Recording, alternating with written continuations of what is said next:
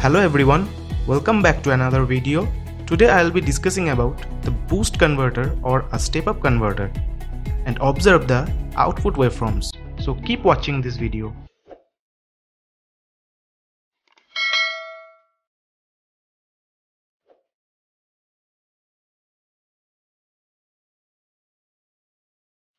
Previously I have done the step-down converter and today I will be discussing about the boost converter, which is a part of a DC-DC converter in which the DC voltages are stepped up to a desired level.